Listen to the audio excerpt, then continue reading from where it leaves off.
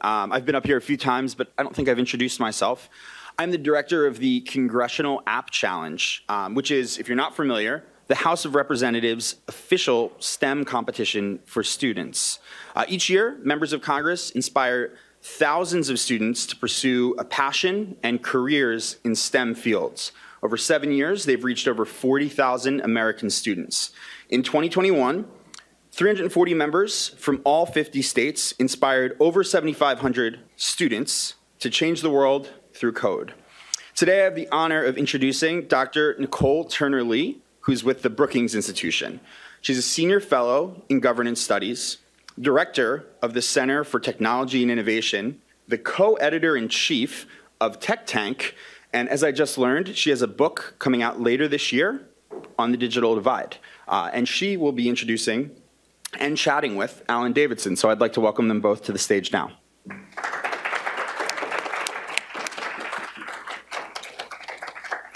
People, I've seen many of you behind my pixel.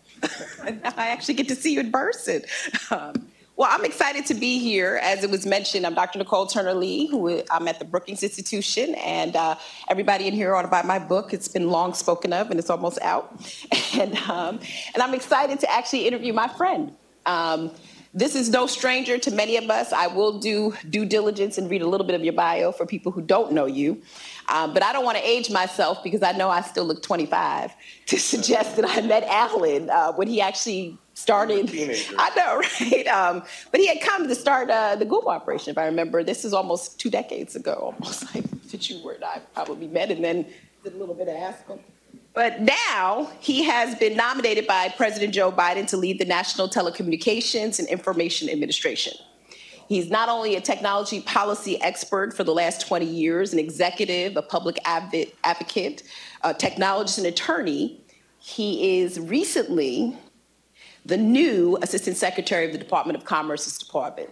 And I think that speaks volumes because, not to put you on the spot, but you have a pretty big charge to actually move forward on the new Infrastructure Investment and Jobs Act. So we have minimal time that I actually don't want to put towards my commentary, but let's first start by welcoming Alan Davidson to the stage.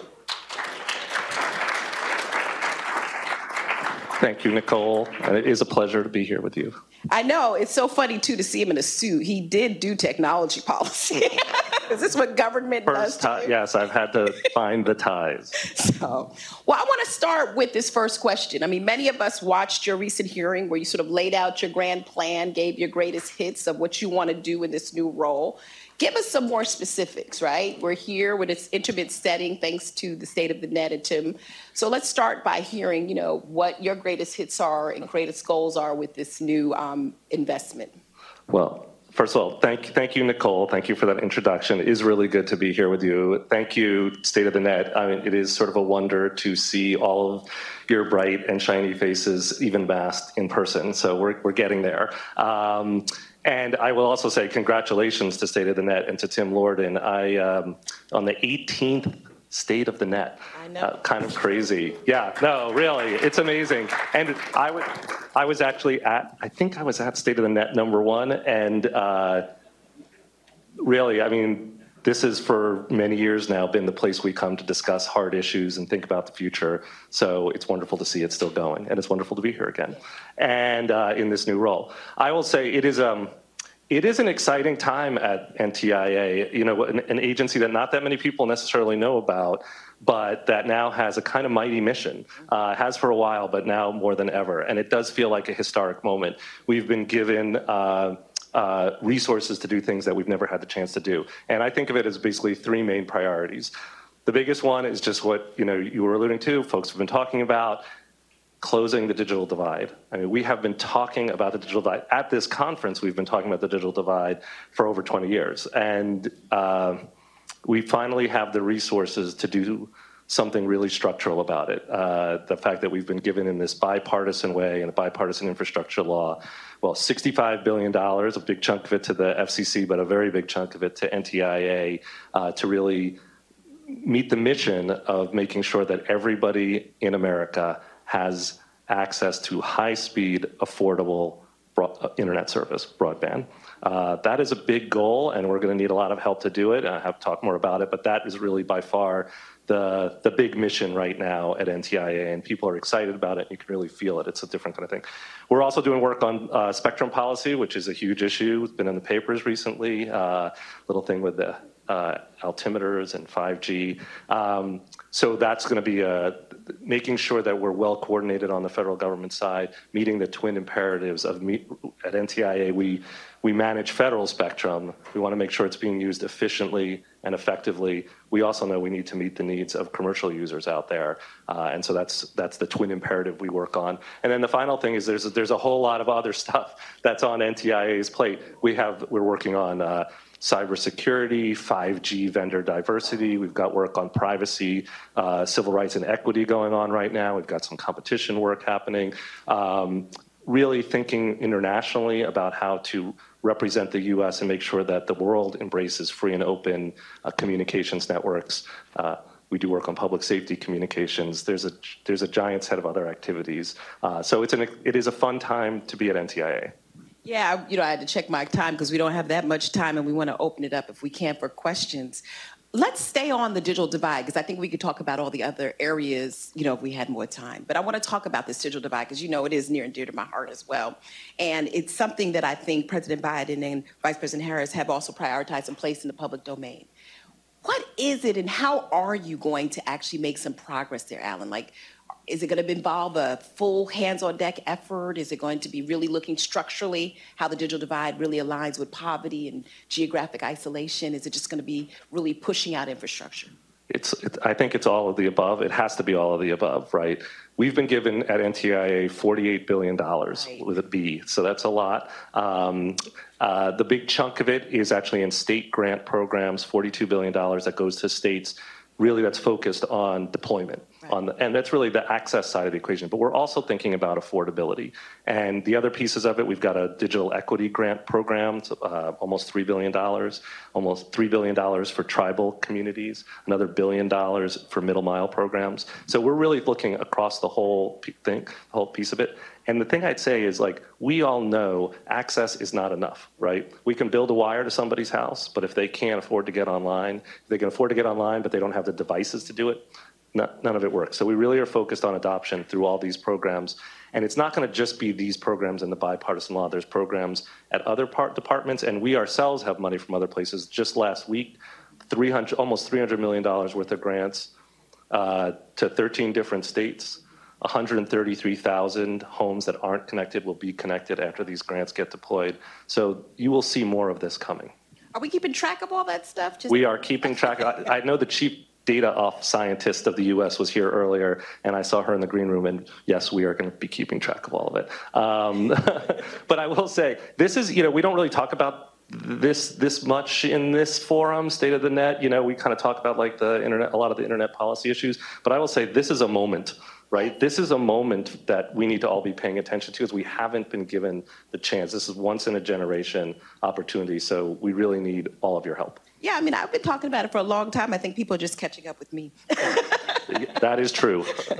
I want to talk a little bit about the coordination, though, with the Federal Communications Commission, because now you have a partner with that, and I know Commissioner Starks will come up next, particularly around spectrum coordination, because like you said, we don't often talk about digital divide at the State of the Net, but we do talk about spectrum. So tell us a little bit more about the coordination with the FCC. So first of all, I just want to salute Commissioner Starks. He's been an incredible leader on so many of these issues. I know he's coming up. I had a chance to be part of a forum he put together last week. And so thank him for his work, and congratulate the FCC on their work on affordability. It's been incredible. On spectrum, what we've seen in the newspapers is that the way we've been doing spectrum policy in the U.S. needs to be improved, right? This is not a tenable outcome where people bid for spectrum, get it, then we have problems with using it, and federal agencies maybe can't meet their mission. So a key piece of it is going to be about coordination among the federal users, and it starts between NTIA and FCC.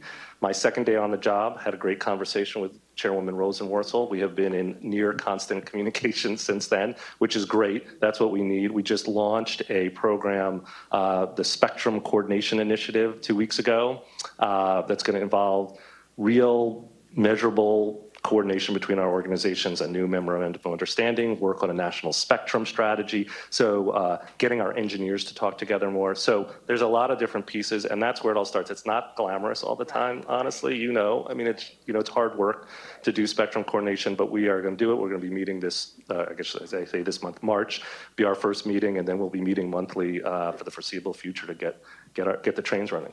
Yeah, I mean, I think the coordination is going to matter in this, right? Because you both have different parts of the problem to solve. So I think, sharing where you're going with that. And again, I'm going to try, because a lot of you know that I can't talk, so I'm going to give you some time so you can ask some questions.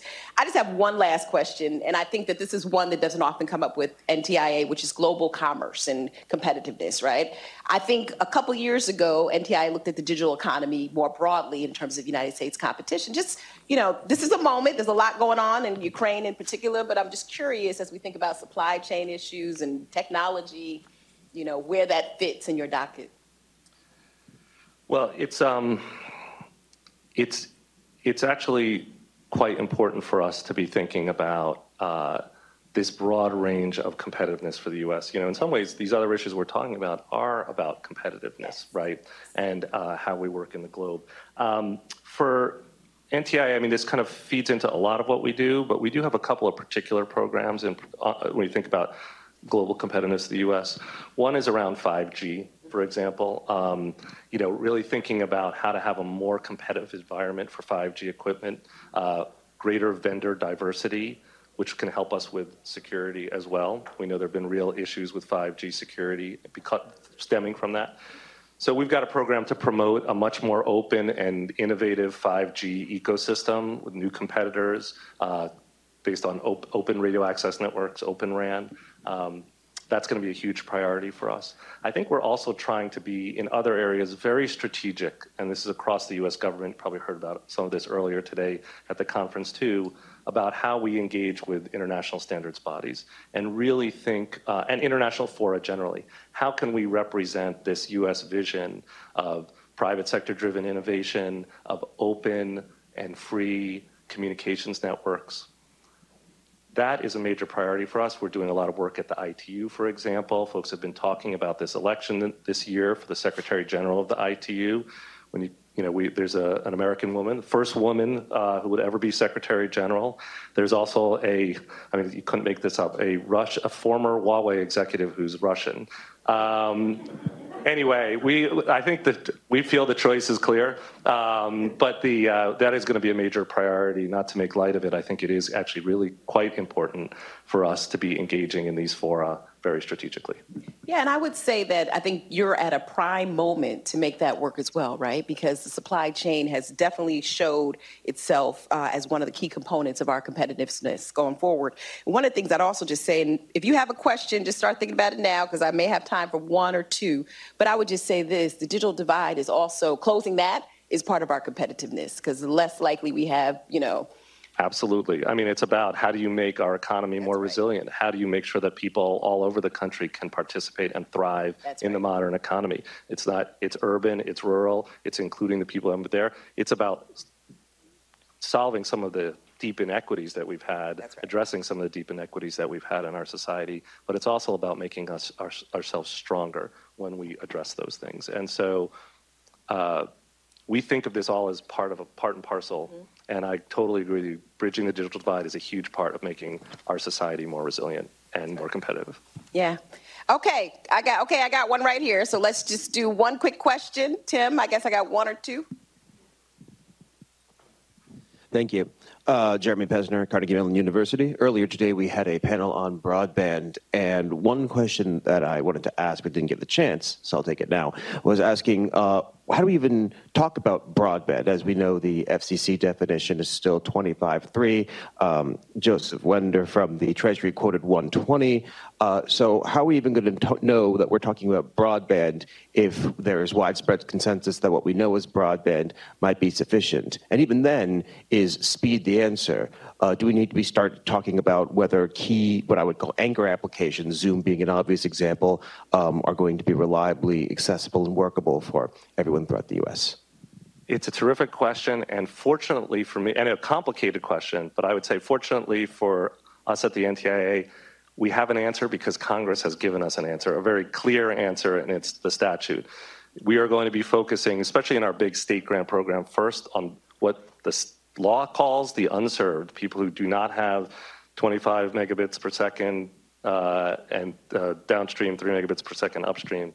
And we're going to be making sure that they are provided with at least 120 service, and there's a latency requirement in there too. So we are going to actually, that has been prescribed, and we're going to be making sure that when we put this program out, we're very clear about those requirements. We are going to be looking to the future too, and making sure, and we hope that states will look to the future as well to make sure that we're not coming back here 5 or 10 years from now and saying we didn't do the job. Right. So I think that will be a piece of this. But like I say, the law for us is quite clear in terms of what the requirements of this program are going to be.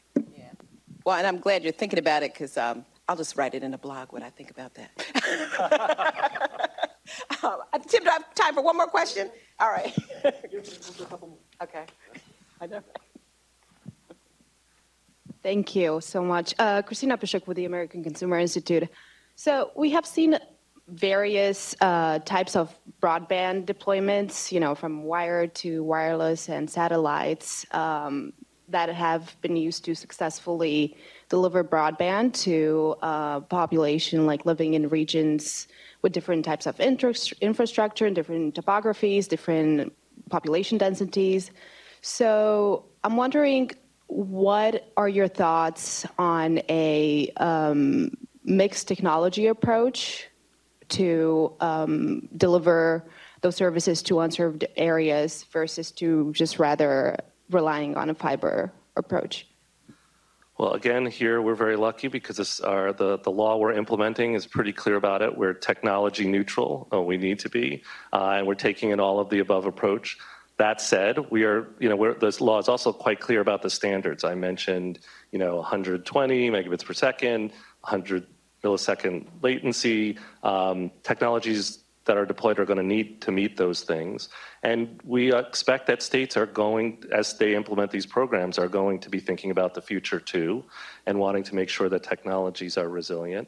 We know that, for example, some technologies like fiber have kind of a future-proofing, an ability to be used, and to a resilience to the future that I think is going to be attractive.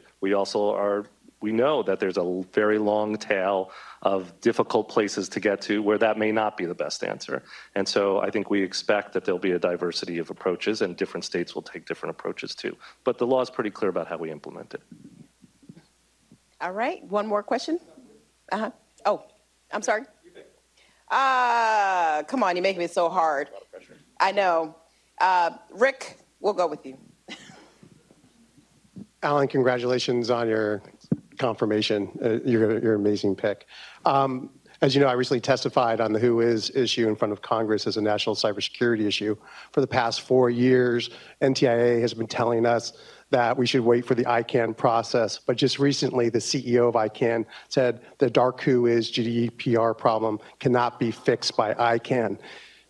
As you know, we believe that there should be legislation in Congress to fix this because it is a national cybersecurity issue. What is NTIA's position at this point? Well, we are believers, as the U.S. government has been for some time, in the importance of the multi-stakeholder system. And I think it's very important that we continue to support that. I strongly also believe and have said that we need to find a way to meet the legitimate needs of who is the community that of enforcers, law enforcement, other legitimate enforcers who need access to Who Is data, and protecting the privacy of individuals on the Who Is database too. And we believe there are ways to do that. My hope is that we'll find a way to do it. And I will say, I've had a chance to speak with the ICANN leadership about this, and we will be pressing to make that happen. I totally hear you, but the best way to do it by far would be to do it through the multi-stakeholder process rather than having many different statutes all over the world. But we do know we need to meet this need, and we'll be paying close attention to it. Tim said I had one more question, and I think the gentleman over here had a question, so we'll go to you. I was trying to catch your attention, Exercise, Tim, exercise. Yeah, I just had a quick one about, broadband deployment. The FCC itself said their maps aren't good enough when it comes to where is broadband deployed. It's a lot of money. I was just curious why this time is going to be different and what NTIA is going to do to, make sure that people are actually being served properly, because, the FCC themselves said the maps aren't adequate. It's a great question, and the maps are essential. The maps have been bad. I think we all know that, and until we can't do this properly without better mapping data. I think what's different this time is that there is both a clear process and real resources behind making those maps better. So the FCC's we've been directed. The FCC will be redoing the maps. They're in the process of putting together what will be a much more detailed fabric about locations and where people are served and unserved. There's going to be much more granular data than there's ever been before. And I will say, the communities will have a chance to challenge this, right? There's a process built in where people will take a look at it and have a chance to really kick the tires on this data. So we've got a much better process than we've ever had before in the federal government. We at NTIA will be relying on the NTIA's maps, but we're coordinating with them closely on that. And I'll just say I think they're going to be much better than what we've had before. I think it will be a continuous process of making sure they'll be ever improving. But I think what we'll be relying on, and there's real money at stake, so that also is what's different, right? When you have billions of dollars at stake, you can be sure people will be paying attention in ways they haven't before. So that's a little bit of a reason for optimism, but it's going to be a lot of work, and we know that. And it's a great question to be raising. Well, I have the privilege of wrapping up, unless you have anything else you want to say. Well, thank you, Nicole. I will say that. I know I'm sitting on my hands over here. I do know I have something to say. I'll bet you do. I will just say, and then I'll turn it over to you. I will just say, it is a historic moment for us at NTIA in a way that we haven't had before. As somebody who's been part of this community, I would just say, we need your help. This is an all hands on deck kind of moment. This is like rural electrification or building the interstate highway system, a moment that we don't see very often. And we have a chance with these resources to really make a structural difference in people's lives and give them access to something that they need to thrive in the modern economy. But it's going to take a lot of work. It's not going to just be us. It's going to be state broadband offices. It's going to be communities figuring out how to deliver this. It's going to be individual providers stepping up. It's going to be nonprofits being engaged in this. And so I would just say, we need all of your attention and help to make this happen in the next few years. And it's a huge opportunity for us if we can get it right. So thank you for your attention. I'm delighted to be here talking to you about it. No, and I just want to tag on to what Alan had said, because I can't leave without just saying this. We've just come out of a 2-year experiment which showed that being connected to the internet really mattered. And we now have the opportunity to carve out a structural solution that ensures that all of those young people that couldn't get access can actually learn, and all the people who couldn't work could actually have that choice to work remotely. And so we've got a big task before us. And I just say to you, we'll put our seatbelt on if you promise to drive it where we all don't crash, because being in this space like you for 30 years, it's time to really do something about it, because we have no other choice. And so with that, let's say thank you to Alan Davidson, our new Assistant Secretary of NTIA. Thank you, Nicole, and thank you, everyone. Send him your virtual hugs when you know that he's in the news. And thank you so much, Tim, for hosting this conversation.